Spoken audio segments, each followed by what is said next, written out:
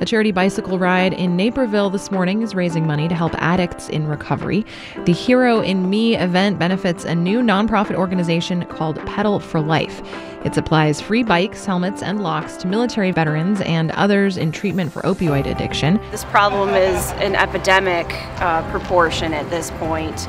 We lose over 100 people per day in the United States alone due to heroin and opiates. We only have 20% capacity in this country to treat those who need help. So we need to do something with the disease of addiction. There's a situation with drugs in the area, and so what they're trying to do is get some money together to help out in the community. This is a community that you never think it could happen here, and it's happening here. We unfortunately have a family member that has a problem, and it affects your life every day, all day. And we're here to support him as well. I have a friend who works with veterans.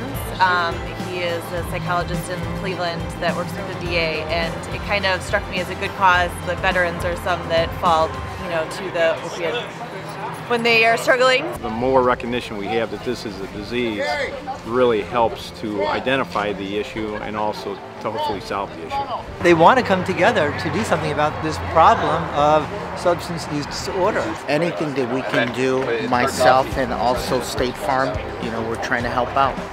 Time to get it out in the open as a community, as a country, and as a medical community as well. Welcome to the HeroInMe Ride. This whole event today is showing the power of what bicycling can do in drug addiction and recovery.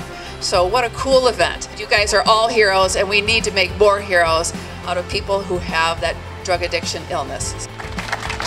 And have a great ride. You guys are all heroes.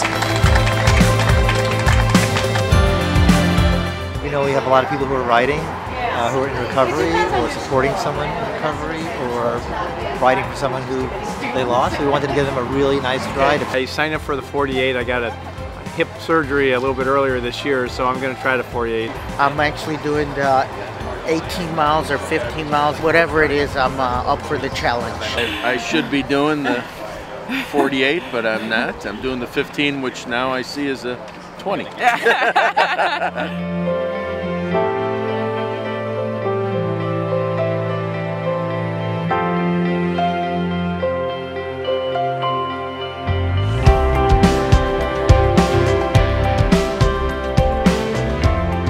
Family and friends who wrestle with many of the issues that this cause will help support. As long as there's a need, then we just keep providing the bicycles, the exercise, the treatment, and the support afterwards. So just getting clean isn't enough, it's staying clean. Bicycling is an excellent way to support that.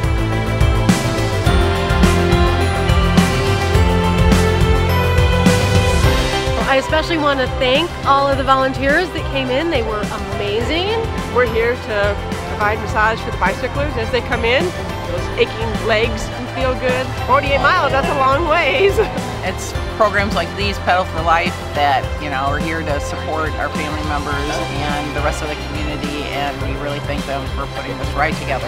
We're going to serve some people who need help, and that's what it's all about. Thanks to all the riders, all the donors, all the volunteers.